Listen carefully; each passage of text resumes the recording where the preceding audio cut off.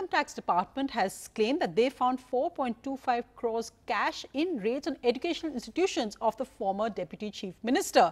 However, the Congress says it's political vendetta, but the Income Tax in a press release says this has uncovered a larger scam on paying cash for admission in medical colleges.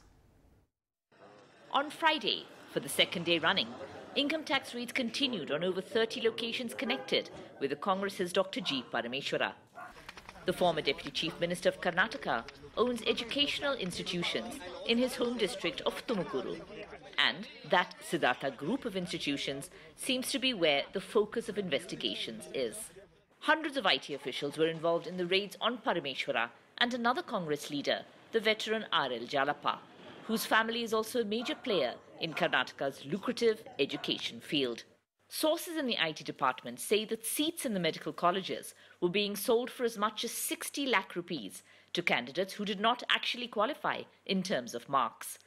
There is no official confirmation yet, but some reports say that there was large-scale impersonation in the NEET medical entrance exam and payments made in this connection for admission of students from Rajasthan. Sources indicated that cash and documents had been seized in the search that would seem to confirm these irregularities. Sources indicated that over 4 crores in unaccounted cash had been found. One of Parameshwara's successors in the post of Deputy Chief Minister insists the raids were not politically motivated. It's a routine course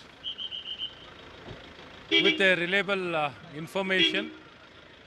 Normally, the income tax raids happen. It's not in conformity with the income tax. I don't think so. We should give any political color or political dimension to the income tax raids. The way they are doing, pick and choose, gives us an impression that the government of India is using income tax department, CBI, Enforcement Directorate to wreak political vengeance and further political.